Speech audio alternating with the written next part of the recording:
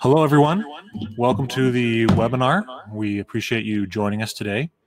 We'll just take a few seconds and let everybody join the room here in a second.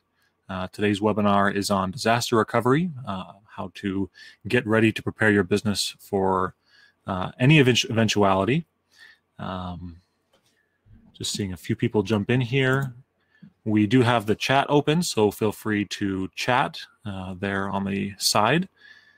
Feel free to ask questions as we go. We will have time for question and answer at the end, but feel free to ask your questions as we're going along in the chat. We will also have a recording of this webinar available after the fact. We will send that out to all of you and make it available on our website.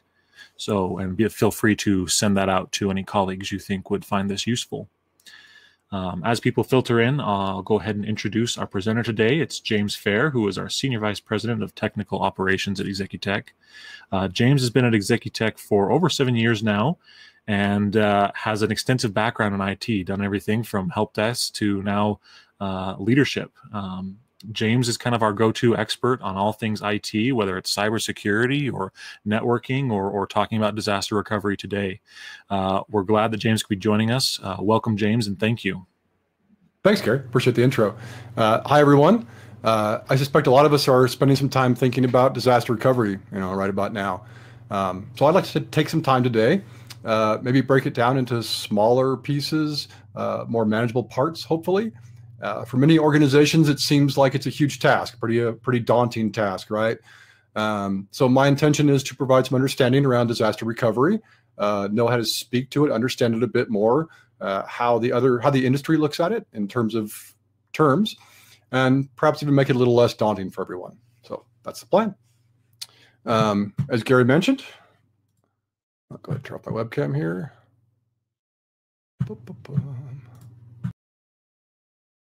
As Gary mentioned, my name is James Fair. I have been in IT for, oh my goodness, nearly 3 decades now. I'll just do this real quick for you guys, just so you know I do know what I'm talking about here. I have held positions that Gary mentioned, everything from entry-level tech all the way up to my current position and everything in between. So I have a perspective I can offer from various functions along the IT ladder. I've personally lived and experienced much of what we're going to talk about today. And I also have a passion for wanting to keep people safe. I've taken up pursuits around cybersecurity, compliance, and then how to technologically survive, right? Particularly events that may have taken down other organizations in the past. What can we learn from them? How do we avoid that happening to anybody else in the future? So, all right, let's go ahead and get rolling.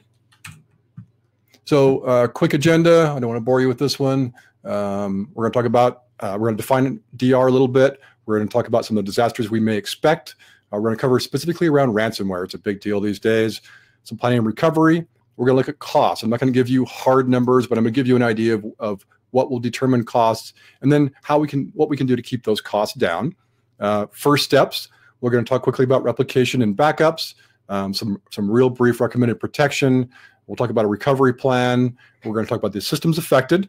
And then restoration rebuilding. How do we get out of it once we're in that stage? And then maybe talk about some expectations in the near future. So as Gary mentioned, we will be taking questions at the end. Feel free to put them in the chat. If it's quick, maybe something we do along the way, they'll let me know.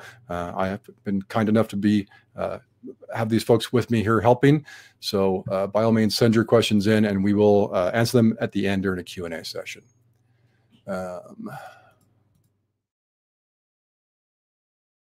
Oh yeah, last thing, I am working from home. So I'm working on a better studio for today. I do apologize if you have any background noise. I'm sure we're all experiencing that challenge. I will definitely work to improve that. So, okay, so what does disaster recovery mean from an IT perspective? And for us, I'm defining disaster recovery as having secondary technology plans, procedures, and trained personnel already in place and ready to respond to any potential future work-stopping event. And we certainly hope it never happens. And until recently, that kind of meant that how do we work not at the office, right? I should point out that as we talk, some of this is going to feel like I'm talking about us now, and I am. That's because we are mid-disaster. And the way I confirm this is I look and I say, okay, what's the most common solution when we can't work at the office? And it's work from home, which is what we're all doing right now. So I'll talk some about that. Some of this was positioned, hopefully, when this current crisis is over, and obviously a little bit about before, but we'll talk some about during too. All right, so some common disasters, right? I added internet outage on here. It wasn't on there before. I don't know that we would consider it necessarily a disaster, but it is a real thing. It's something we experience, I wouldn't say frequently, but it's certainly not uncommon. And it is a work stoppage event. So it should be on your plan. How do we deal with it? How do we deal with it in the event we do not have internet? And I don't know about you guys, but internet outage at my house right now, pretty big deal. A whole bunch of people come up from downstairs, and my phone blows up suddenly. And yeah, I'm a little concerned about a mutiny if Netflix goes down here. But so we certainly hope things don't break. But we have a tendency to get comfortable about things when they don't. So I want to encourage you folks to look at some of these things like hardware failure. Just because your server hasn't had an issue in 3 or 4 or 5 years doesn't mean it's not going to. And all of us have a tendency to go, oh, it's been running for a while now. It will certainly continue to do so. And I would encourage you to take the opposite approach. If your hardware has been running for multiple years, perhaps it's time to look at it and make sure you're getting ahead of that. There's an expense to it, obviously, but if we can proactively replace the components that may fail, we may reduce the chances of an unexpected failure or an unexpected outage. Software corruption, operating systems, the hardware you run on, these were all created by humans, right? And the code is written by humans, and humans make mistakes. So, we all get annoyed about our computers when they crash or they require restarting. But if I think about, the motherboard that was created and written, and the code was written by humans, and the processor also by humans, and they put that into a Windows platform written by humans, and it's running my Word program or my demo. All of these were written by different groups of different human beings, all of them subject to human error. So sometimes I'm kind of amazed that we all can run for weeks and weeks without a crash. But it is a possibility. Software corruption exists. And then ransomware, this unfortunately has been really prevalent the last couple of years, and it doesn't seem to be slowing down. In fact, it seems to be speeding up. So we're going to cover ransomware a little bit. Power outages, obviously this is a real thing. If the power goes out, what do? We typically put battery backup units in place as a temporary stopgap. You can do more permanent or more failover type solutions with a generator. That's certainly an option. Excuse me. Or you just send people home or elsewhere, right? That's the other option. And then natural disasters. I'm leaving the elephant on the room with the current crisis. For those in Salt Lake, we experienced an earthquake. So that was a natural disaster fortunately, we were fairly blessed that the impact was minimal compared to others, but there were places downtown that simply could not house employees. So what do you do during those events? And then lastly, theft is a real thing. And I want to encourage everyone to, these aren't fun subjects to think about, but we do need to take that into consideration. If a break-in were to occur, can we respond to it? Can we get back from it? Can we recover from it? We have had companies in the past who would, we've seen it, for instance, they were doing backups locally. They weren't doing cloud-based backups. And a theft occurred. Someone stole their server, stole their workstations, and stole their backup drives, and they had nothing. So I would encourage you to look and say, all right, if a theft really happened and all of this went, how do we recover from that? Okay. Enough of the fun stuff. Here's some scary numbers just for a second. Unfortunately, 40% of businesses close after suffering a disaster. Most folks just aren't prepared, aren't geared up and ready to deal with that. 75% of businesses polled do not have a disaster recovery plan of any kind. So I would encourage you, please take a little bit of time. I know we've all been kind of doing this, already, but try to get ahead of it if you can, have a plan in place and that everyone knows to do. So it's just a matter of pulling the trigger rather than trying to invent the wheel at the time of the crisis. 52% of businesses say it would take at least 3 months to recover from a disaster. And this seems like a really big number. But I've experienced this personally. I'm going to share some stories I told you along the way. I had a client downtown, law firm. They had like 12 terabytes of storage, and they were using one of the inexpensive cloud-based solutions. and it was a backup. So, I don't want to discount anything about the costs here, but I will say that when construction happened downtown and they had a catastrophic server failure and we had to replace the server and the drives, we went to restore that data. Well, downloading from the cloud 12 terabytes of data over a reasonably slow internet connection takes a really, really long time. And there's the added impact that during that time, the internet was heavily used. So internet-based functions were slower for that company. So we had to slow it down even further, right? During the day, 8 to 5, let's throttle that back. We had to go through a sequence of making sure we got the most important critical files first, pull those out, and then go get the next batch of more important files, do that 3 or 4 times, then start on all the rest of them while trying not to replace the existing ones you've already restored. So it's a challenge, and one I want to encourage you to try to get ahead of as much as possible.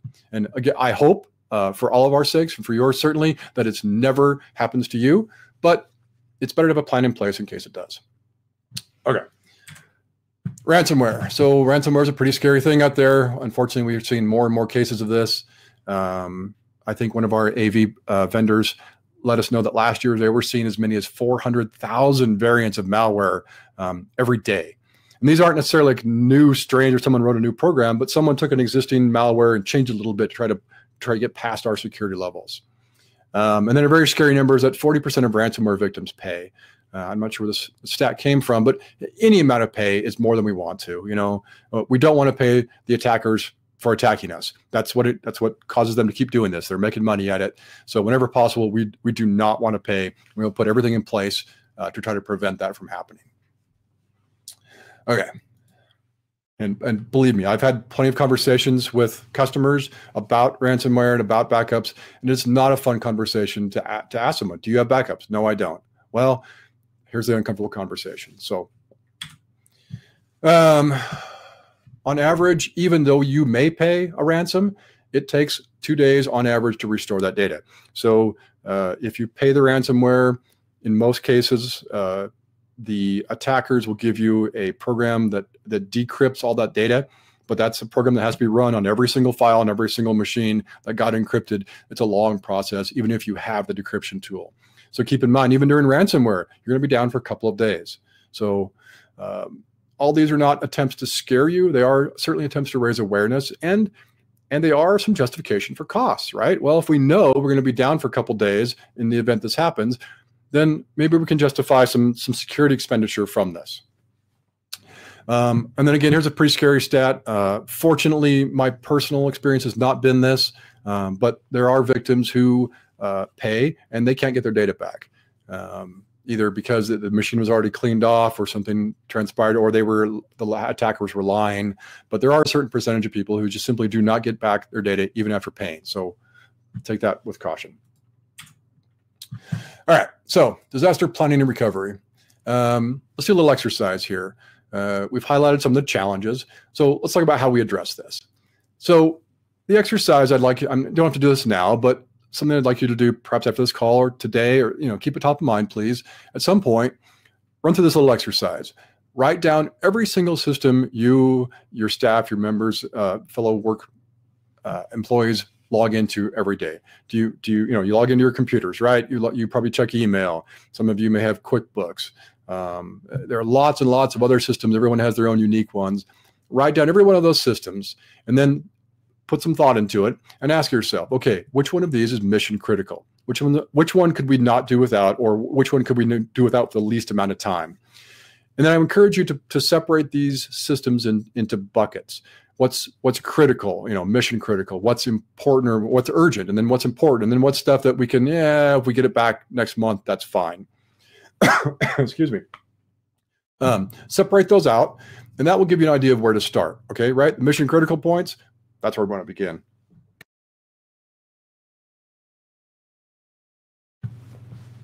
All right, moving on to the next one. So let's talk about costs here for a sec. Costs are the biggest factor of this. As much as I would love to tell you that you can do this for free, that's probably unrealistic and not feasible. The truth is there's a cost to most technology and most technology solutions. We have to pay someone else to house our data. Anyway, there's a cost to it. And there are really two big factors that go into this. And the first factor is, how far back are you willing to go? So, is last Saturday an acceptable restoration? So if everything went down, if you lost everything and had to restore, is last weekend acceptable? Or does it have to be yesterday? Or does it have to be last hour? And this is a big factor, right? This determines the solution you're going to put in place for that particular group of systems, that mission critical one. How long can we wait? And and then there's another one. The other factor is, how long will it take us once we decide to recover? So we lose our data and we say, yes, let's go ahead and recover from last Saturday. How long is that restoration period? I mentioned before, it was like a month to restore 12 terabytes of data rather. The industry refers to these as RTO and RPO. I didn't make these up. I wouldn't make you memorize these tech terms, except you're going to run across these in the industry. And if you use these words, the people you speak to, the vendors, will know, oh, this person knows what they're talking about. So this is recovery point objective and recovery time objective. How long is it going to take? How far back can we go? And I would encourage you to think about it this way, right? This is how we're going to consider backups or any kind of recovery operation is how far can we go back and how long will it take us? And then that kind of determines everything else we put into place, and costs. So as far as costs go, there are some things that we can certainly reduce. We can do to reduce those costs, and those would be along those lines we just talked about. So number one, of course, how do we prevent the disaster in the first place? As I mentioned, if we can justify some security expenditure from looking at the potential downtime, what can we put in place? It's like an insurance policy. What's the low-hanging fruit that isn't a great cost that we can put in place that gives us less likelihood of experiencing a disaster? Which of these are cost effective? And look at that, right? Look at your lists, your groups. On the mission critical ones, what will you put in place? And when you look at that and say, yep, this will solve it, will this not? Make sure you're spending your money where it needs to go. What can we do to speed up the recovery process? And the answer is a smaller footprint. The less data you have, the faster that recovery operation. So a lot of organizations we work with, they just keep everything forever. They're not really sure when to do it. Haven't spent a whole lot of time at that. But from a legal perspective, I'm not a lawyer, but I've spoken with lawyers, and they will encourage you, delete that old data. If you have a 7-year or an 11-year compliance requirement, delete the data older than that periodically. Run through once a year, once a quarter, whatever, and evaluate that old data and see if you really need to keep it. If you don't, get rid of it. Because number one, it's a smaller footprint. Your backups are faster. Should a legal event occur, you have much less data to search through. If you have data that's 12-year-old sitting on your server and you get a subpoena, you have to look through that data legally. But if it's not there, there's nothing to look through. So look at what you must back up. See if you can reduce that footprint. See if there's other things we can do, reduce old data, that kind of thing. And then you want to encourage streamlining the process. So what does that look like? That looks like preparing this ahead of time. So you've had conversations with the IT people, there are plans in place, and you can, at some point, someone called them up and say, okay, we're going to go. And everyone knows what that means. Everyone knows what that looks like. That will reduce that amount of time even further. So first steps are backups, right? This is I cannot begin to tell you how important backups are. In my line of work, you can recover from just about everything if you have a backup. The theft, the floods. If we can buy some new hardware, set it up, then we can recover from that backup. Backups are beyond critical, particularly in the ransomware environment. I'm going to stress this a couple times throughout this webinar. I apologize, but it is super critical. Again, I can't tell you how many ransomware conversations I have to say, do you have backups? And if they say no, then it's a whole different conversation. If they say yes, then we go, okay, well, how far back is it? Well, it's from Saturday. Great. Is that acceptable to you? Then let's wipe everything out that the attacker is infected. We're going to put back your old data, and we're going to go back to work, and we're not going to pay those guys. What else can I say about backups? As I mentioned, local backups are great in terms of speed. So if I need to restore that 12 data bytes from the cloud, it's going to take me a really long time. If I have those 12 terabytes sitting here locally on a couple hard drives next to my server, much, much, much faster. But there are the challenges to local backups, right? They are subject to theft and flood and fire and these other things. So I really encourage both. It sounds like a little bit of redundancy, but when it comes to backups, there is, in my opinion, never enough redundancy. We want to have backups in the cloud because those are more difficult to touch by attackers, and they typically do versions. So even if an attacker overwrote your backup on the cloud with a corrupted version, you can say, hey, backup people, I need to restore the previous one. It's typically an option you get. Local backups, most ransomware is looking for that stuff. They know it. They're on the watch for it. Every time security folks implement some kind of IT solution to try to prevent this from happening, those folks try to figure out a way around it. It's this big cat and mouse game we're playing with them, unfortunately. I can't say who's winning. Ransomware is still happening, so it's a real thing. So backups locally for speed, backups cloud-based for redundancy, and for off-site backups in case something happens to your site. And the last piece I'll say about this is a little more technical necessarily, but have a conversation with your IT people. Ransomware attackers these days are very insidious. They don't just send you a program via email and encrypt your files. They try to get in, they try to change passwords, they try to prevent any recovery operation. So they're looking for any kind of backup product out there. They're figuring out ways to delete those backups. All of our servers have what's called volume shadow copy, where it keeps previous versions. Those are automatically blown away by ransomware. Like anything they can do to prevent you from being able to recover, they're going to do. So backups need to be off-site, and they need to be a separate set of credentials. So nowadays, we're big into integrating things. We want one login and password to get us everywhere. And that's fantastic for ease of use and for employee operation, for work, definitely. For security, I'm going to say no. When it comes to backups, at least, create a whole separate set of credentials that are locked away, no one can touch, no one knows about. I mean, they need to be accessible, of course, but make sure the attackers can't get to those. Those backups are your final play, right? So make sure you've got them. Okay, enough about that. Sorry. Replication. So replication is a little different from backup. Actually, I think I have a slide on this.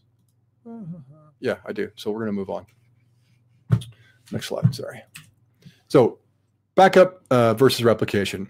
So backing up my data, I'm going to take all the files that are on my server and I'm going to stick them somewhere, let's say on the cloud.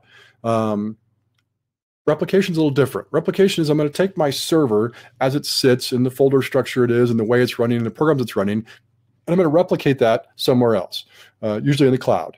There's a couple different products we'll talk about here coming up, but replicating is taking a snapshot of your server as it appears with the programs running and everything and creating a duplicate of that somewhere else. As you can imagine, this reduces the amount of time it takes to get back up and running. If your primary server goes down for power, theft, hardware failure, whatever, and you have a replication server, you are far more likely to be up very soon. You're going to go tell everyone, okay, stop connecting to this server, we're down. We're going to now connect. This is more technical than I'm making it sound, of course, but we're going to go now connect to this replication server instead. So just be aware there's a big difference, and a big difference in cost to go along with that. Talk about the different types of backups. There are really three primary different types of backups. I covered them. That's premise-based or your local backups, cloud-based. Talked about those, and there's a hybrid, both. All right, I think we covered this slide pretty well. I don't need to hammer on this one anymore. So two backups I recommend. I think we're talking about, sorry, I'm on the wrong slide. Backup, here we go. Azure Backup and Acronis Cloud. These are two of the more common products that we use here at Executech. I don't care what product you use, as long as you can back up your stuff and keep it secure from attackers, use what you like. These are two that we have worked with and found to be easy to work with. The price point is what is good for the value you get. They're cloud-based, so you don't have to worry about local backups. Strongly encourage you to look at these two products if you're not.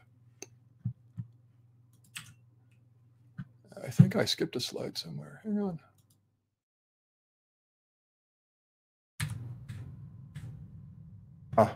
Okay, sorry, I did skip a slide. That went out of order here. Replication. The two types of replications I'm going to talk about today are Azure Site Recovery and Acronis DR. Again, I'm sure there are other products out there. I'm sure there are other products that work well.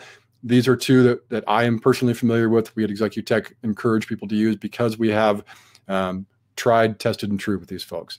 So Azure Site Recovery, or ASR as it's known, is a Microsoft product. Essentially, you're going to replicate your server as it stands right now to one of the Microsoft Azure servers.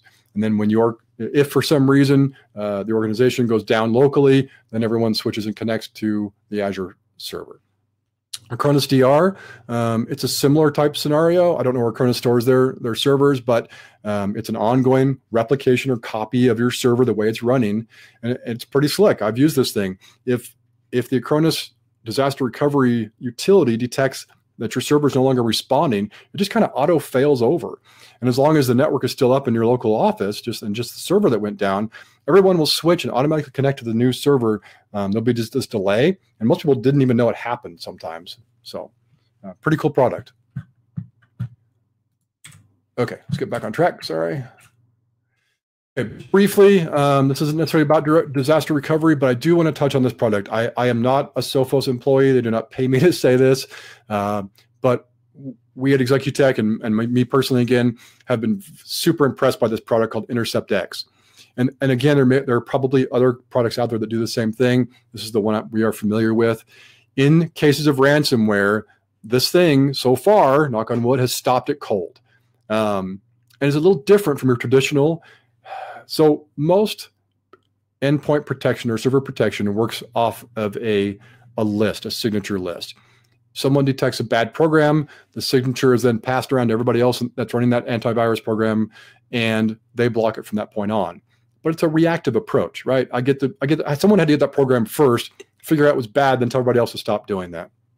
So these folks got smart with this product, and it's a behavioral-based product. So rather than looking for signatures, it's looking at the way your computer is acting.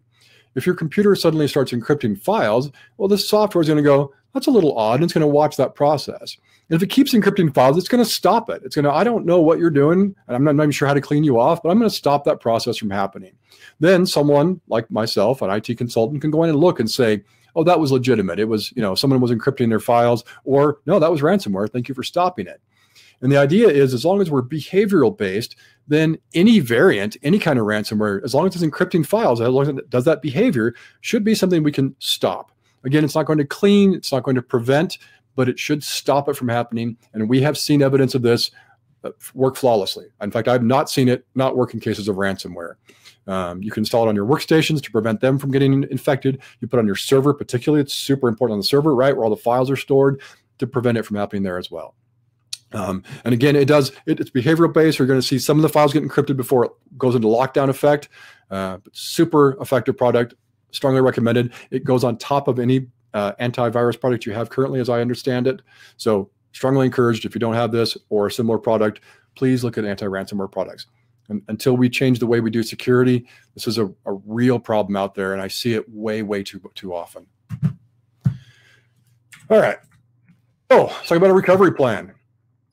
As I mentioned, the plan needs to include discovering your critical systems, right? Listing those out. What is critical? What is mission critical? What can wait a week? What can wait a month? And then identify and assign roles to that. Okay, should something go wrong, if the server goes down, you, madam, you, sir, whatever, you are in charge of this particular piece of software, or you, IT group. When this server goes down, this is the process. Make sure you're back up, contact these people, make sure they're connected, let them know, whatever that process looks like. Also, make sure you have a vendor list. Far too frequently, we may walk into a disaster situation as IT consultants and start asking questions. Okay, how do I contact that vendor? I don't know. Let me scramble to find their name and number. Certainly your IT consultant should have, and you, as part of your disaster recovery plan, please put in there. Here's the phone number for, I'm just going to throw names out there, CenturyLink. And I push 2 and then 4 to get to a human that I can actually ask questions about the internet about. Okay? Have that prepared ahead of time. Again, we're trying to reduce the amount of time it takes from the time we say go until the time it's completed. And then testing. So I love my fellow IT people. I'm as guilty as this as anyone. We put things in place as IT people, and if we don't test them, they may work that time, but then we may find that things changed in the last 2 years since we set it up, and when it came time that we needed it, it wasn't set up properly. Far too often we find this with backups. Someone switched servers, someone went from QuickBooks to Sage, whatever happened, some changes occurred, and the backups didn't address it properly. They didn't change to go with it. So it is important that we're auditing things and testing things at least quarterly, I would say. Quarterly, take your 3 or 4 most common files that you use, your Excel documents, whatever you're in, your QuickBooks company file, and go to your IT people and say, hey, I'd like you to restore that from yesterday, or I'd like you to restore that from last week. Have people test it. And it's painful, right? In some cases where you're testing a database, you have to go down for an hour for them to be able to test that. It is worth it. Please make sure you can recover. And again, because you're going through the testing phase, everyone knows what to do. When the real deal happens, everyone just goes into motion. It's habit at that point. It's trained. Everyone knows what to do. Okay. So some of the systems I'll cover here, and we talked about it a little earlier, right? Think about your phones. What happens to the phone calls if the office goes down? How do we route them to the right people? How do we get people back on the phones if they're agents? Email is, used to be kind of a nicety. Nowadays, it's pretty mission critical. How do we make sure we got email? For most of these systems, there are solutions that you can do on-premise, and there are solutions you can do in the cloud. The cloud has an expense. Undeniably, we can't doubt that. There's an ongoing and perpetuity monthly expense for any cloud-based products. But the advantages are fairly evident, right? I don't have to worry about power. I don't have to worry about the thing having proper internet. I don't have to worry about backing it up. I don't have to worry about updating it. I don't have to pay someone to manage all those things. It's being handled for me. And cloud-based, when it comes to disaster, is really, really convenient. If I have Office 365 email and I'm at the office and it goes down, I just go home, or I go on my phone, I fire up my email, and I have access to my email again. And this is true across any cloud-based product. If your file storage is on a local file server at the office and it goes down, that's a different event from a company. For instance, I've worked with a venture capitalist firm. Every employee has a laptop, and they use a cloud-based storage system. They use Box. There's plenty of them out there. There's OneDrive and Box and FileShare, and there's many of them out there, but all of them designed to do the same thing, to house your files externally, securely, and then allow you to access them from anywhere. Those are really, really convenient and facilitate a disaster recovery operation. So I would encourage you to look at those. Okay, websites. If your website goes down, if your internet goes down, are you hosting the web? Most people aren't these days, but some people still host their own web servers. If your website goes down, is that a mission critical thing? People can't get to your site. Are they going to start calling and yelling? Will customers go away? How critical is that? Text messages. A lot of companies nowadays are integrating texts, right? We get texts from customers. I've seen customers that use SMS interfacing tools so they can reach out to their typically younger groups of customers and get information back. So if that goes down, how will you handle those? And then, of course, the internet, right? Internet outages is a thing. Slow internet is a real deal these days. So how are you dealing with that? What's the plan? Okay, so restoration and rebuild. So determine your threshold for downtime, right? What is truly tolerable for your organization? Is a day okay? Is 2 days okay? Is an hour not okay? And that's going to determine the basis for this. That's how we start. What's mission critical?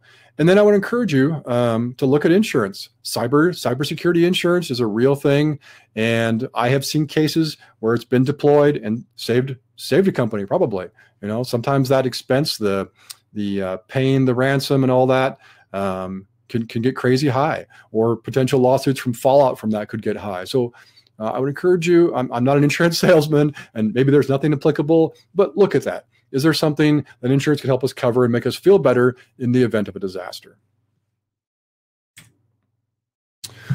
Okay, I think that is all I have as far as the data goes. So let's switch to the Q&A portion. Gary, did we end up with any questions? I haven't seen anybody in the chat. If anybody has a question, feel free to post it now. Give you all a couple seconds. Thank you all for attending. Thank you all for watching. We appreciate it. And once again, we will have a recording of this webinar made available after the fact, and we will send that all out to you. And also, we have webinars that we've done over the past few weeks that we want to make you aware of, things on IT considerations when working from home, how to use Microsoft Teams. Many of you may or may not be using Teams, and so there's a helpful training on that. All of these things are available on our website. And of course, if you have any questions about remote working, getting your IT up and running, and of course, disaster recovery, please feel free to reach out. Please let us know. James, it doesn't look like we have any questions at this time, so I think we can wrap it up. Thank you all. 1 minute, if I may. I'll just take 30 seconds of everyone's time before we wrap up here. If you've been with me in another webinar, you've heard me say this before. I just want to ask everyone to be a little understanding right now. We are all of us across the board, slammed, overwhelmed, in a state of uncertainty, right? And this is particularly true of IT folks right now. And I'm going to side with them for a minute. We've got a lot of requests to work from home. The IT companies of the world are trying to shift everyone to, not everyone, a lot of companies to a work from home environment. There's a lot of mass confusion. So I just ask that we be patient with each other. Now more than ever, it's time to be kind and patient, a little understanding. So that's all. Thank you very much for coming out today. And I hope everyone stays safe and healthy. Have a great day all. Thank you. Thanks, everyone.